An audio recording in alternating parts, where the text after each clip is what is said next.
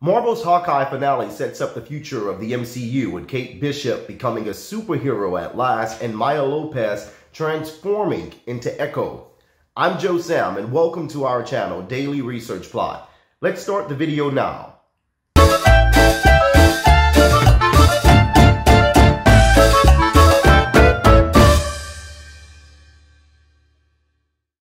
The ending of Hawkeye finale sets up the future of Kate Bishop and Clint Barton and sees Kingpin betrayed to set up an MCU future that most fans probably didn't see coming. Jeremy Renner's Hawkeye has always felt like something out of a second-tier Avenger, in large part because he's never been given the chance to star in his own MCU blockbuster.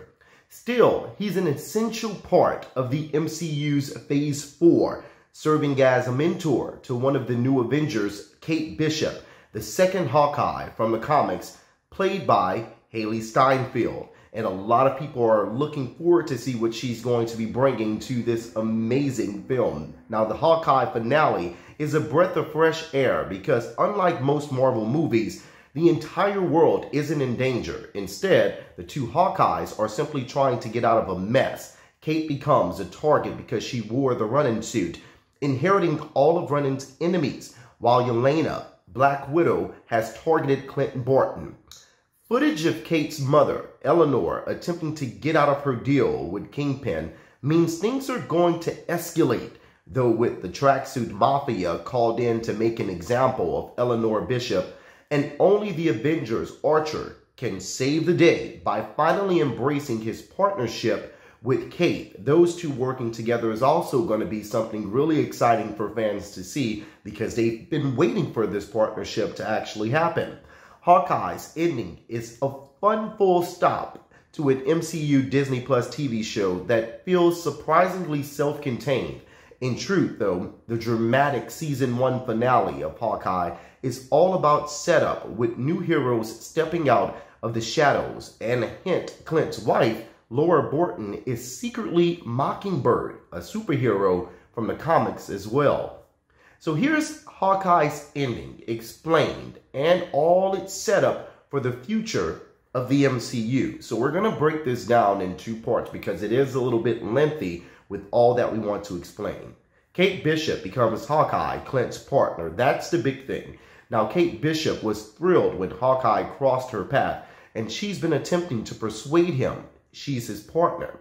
It's only when Clint learns Eleanor was working with Kingpin that he finally accepts this, though he knows Kate's in over her head and that she wouldn't even be able to survive without him. And this is why he considers all of those possibilities when working together. The two Hawkeyes don the costumes created by the LARPers to work as a team, armed with a supply of homemade trick arrows that deploy. StarTech and PimTech, they prove more than a match for everything Kingpin can throw at them, successfully taking down a literal army of tracksuit mafia goons. By Hawkeye's ending, Kate is considering her future as a superhero, tossing out all code names. The episode doesn't show it, but it's pretty clear Clint tells her she can be Hawkeye, which was probably very exciting news to her. The MCU's Disney Plus TV show has been setting up the Young Avengers, and Kate Bishop's Hawkeye is one of their most important members, often serving as their leader. Now, while the other Young Avengers had relatively minor roles, Wiccan and Speed were introduced in WandaVision. Patriot has minor roles in The Falcon and the Winter Soldier, and Stature is being set up through the Ant-Man films. Kate Bishop's Hawkeye literally has an entire Disney Plus TV series dedicated to her debut, focusing on her relationship with the original Hawkeye. Marvel is yet to confirm when she'll next appear, but we can definitely say that her future is secure. Now, Yelena learns the truth of Natasha's death, and this was something that was surprising to everyone, including Yelena. Eleanor hired Yelena, Black Widow, to kill Clint Barton, but in truth, for Yelena, this was personal. She blames Clint for the death of her sister, Natasha.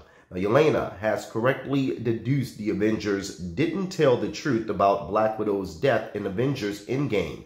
The heroes seem to have kept the time travel secret, and nobody is talking about what happened on Vormir. Now, the confrontation between Yelena and Hawkeye takes a twist, however, when Clint reveals he even knows the secret whistle Yelena shared with her sister, proving just how close he was to Natasha. This leads to an emotional moment in which Yelena confronts her sorrow and grief and decides to walk away rather than kill Hawkeye, who she senses shares her pain.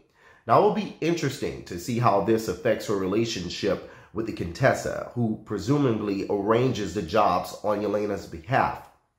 Now, as this video is going to be a long one, as we mentioned before and earlier during this video, I've decided to divide the video into two parts. So I'll be back with the second part of this video soon.